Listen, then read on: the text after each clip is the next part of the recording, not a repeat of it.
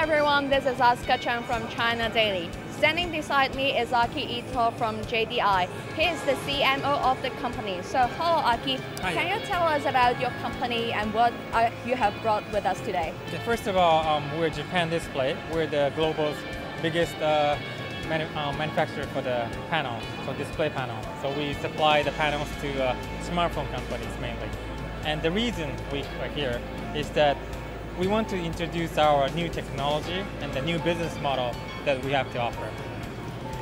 So I also know that this is the first time for a company to join the Global Sources Startup Launchpad. What are the reasons and what are you trying to tell the globe about your company? Okay.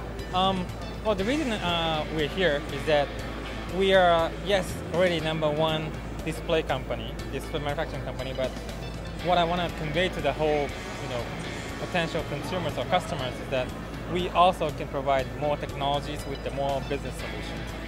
So the message is that we've got lots of solutions to the retail environment as well. And I also have a question is there any highlighted products that you would like to tell the audience? Of course, all of them actually. I'm just kidding, but to be honest, we've got several interesting products and business models to offer, but I would say if I were to pick one, I would pick that in a complex retail environment, we have this what we call dynamic pricing system. What it is that it changes the price tag. It's connected to internet.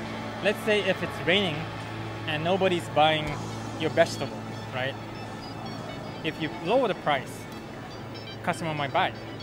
But if you have the price tag label already, it's impossible to change, right? But this is connected to internet, and you can just with one hand, it changes automatically. So that would be a solution. I really believe that it's going to be the killer app for the helping complex retail environment. Okay, so thank you Aki for telling us this innovative products. So stay tuned, we have more videos and episodes uploaded to the ChinaDailyAsia.com channel. See you.